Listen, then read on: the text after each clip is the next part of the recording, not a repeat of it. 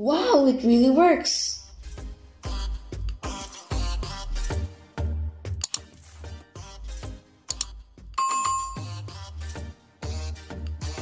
Hi guys, welcome back to Bonky Bong Vlog.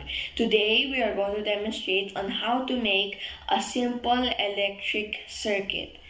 So for the materials that you will need to make this simple electric circuit is two 1.5 voltage of batteries and copper wires, a paper clip, a light bulb, super glue,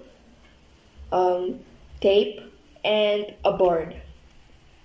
So for the procedures, first we will connect the batteries using tape, and then we will attach it to the board.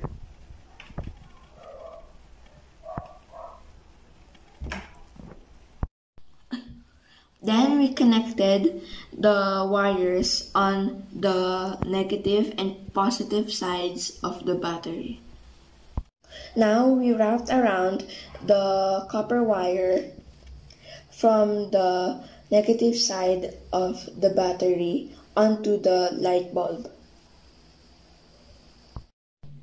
Then we connected the switch on the positive side of the battery. Then we connected another wire onto the bottom of the bulb. Tada! Here it is! Now we are finished with our simple electric circuit.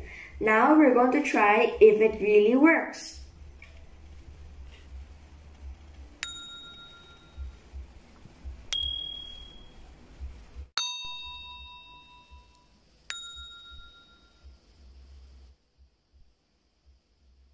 Wow, it really works! I hope you learned something from my video today. Thank you for watching!